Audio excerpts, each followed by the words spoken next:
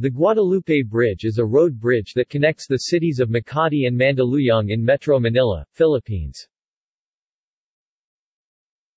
Background. The Guadalupe Bridge, which is part of the Epifanio de los Santos Avenue, consists of an inner bridge and two outer bridges. The two outer bridges were constructed in 1979 with Umali Pahara Construction Company as its general contractor.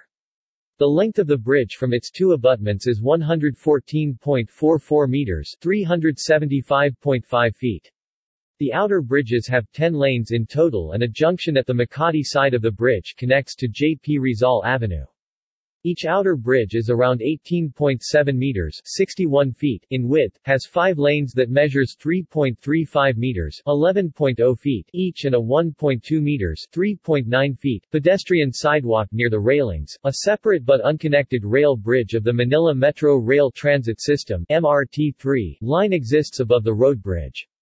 The rail bridge that hovers above the road bridge was constructed by the EEI Corporation, has a length of 135 meters, 443 feet, and a width of 9.1 meters, 30 feet. According to a December 2013 report by JICA, the Guadalupe Bridge has the highest traffic volume among 12 main bridges in Metro Manila, with 220,000 vehicles crossing the bridge daily. Planned renovation. By 2016, the bridge has been identified as one of the structures expected to collapse following a hypothetical strong earthquake in Metro Manila.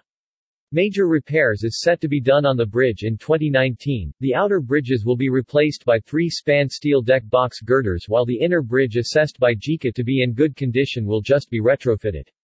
The pedestrian sidewalk will be expanded to 1.5 meters, 4.9 feet, while the outer bridges will still have 10 lanes in total.